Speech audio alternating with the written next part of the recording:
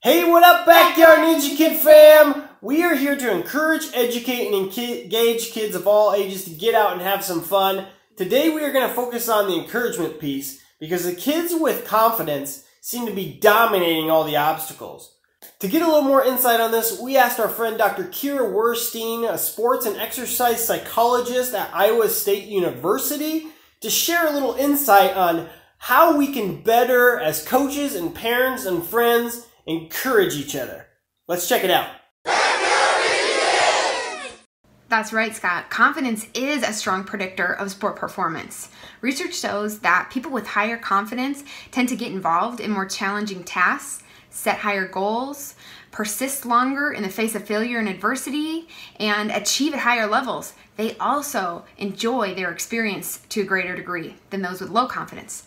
As you can see in the self-confidence model, there's 4 main predictors of confidence that we as parents and coaches can target in order to help increase confidence in an athlete or a ninja. The first, past performance accomplishments, is the strongest predictor of confidence.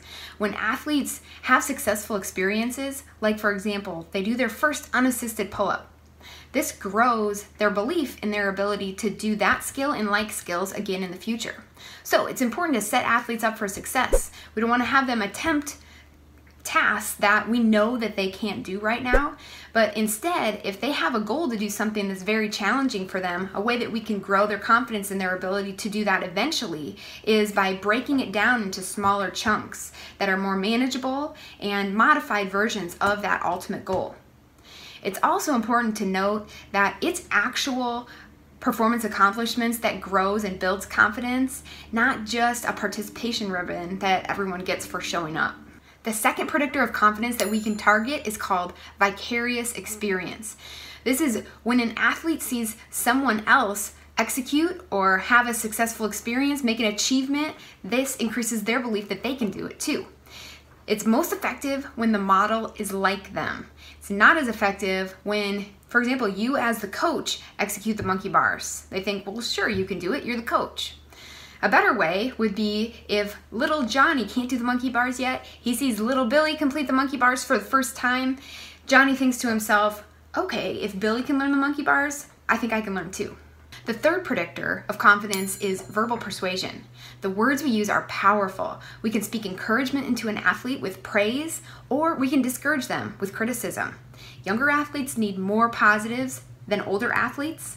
The ratios, according to research, are that youth athletes need 7 positives for every 1 corrective feedback.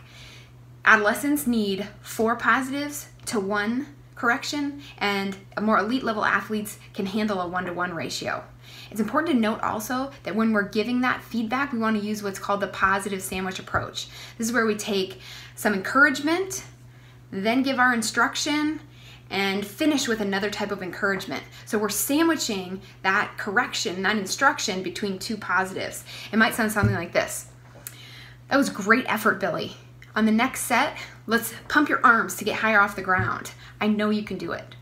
The final predictor of confidence is physical and affective states, which means how we feel physically and emotionally affects our confidence. If an athlete feels really fatigued from doing lots of pull-ups, monkey bar, and rope climb, if we then ask them to try out the pegboard for the first time, their confidence may be a little bit lower because they're feeling physically fatigued from all of the work that they already did earlier that day.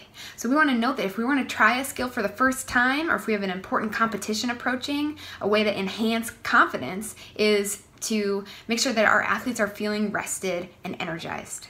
So to recap, coaches and parents can have a strong influence on the confidence of athletes. We can help grow that confidence in them when we set them up for success, when we have them relive their previous successes and past accomplishments, and when we speak encouragement and praise into them. Thanks so much for having me, Scott. Wow, that was awesome. Kira, thank you so much for sharing that information. I loved hearing the ratios, how my boys need a lot more ratios than other athletes. I need to remember that, because sometimes I feel like I don't give them enough grace. So let's take that on. If you guys want to see some other videos on how we encourage, educate, and engage kids of all ages, make sure you smash that subscribe button. Hit this like button if you liked it. Don't forget to share this video with other coaches It's important. Let's get out there, encourage each other, and have some fun. See ya!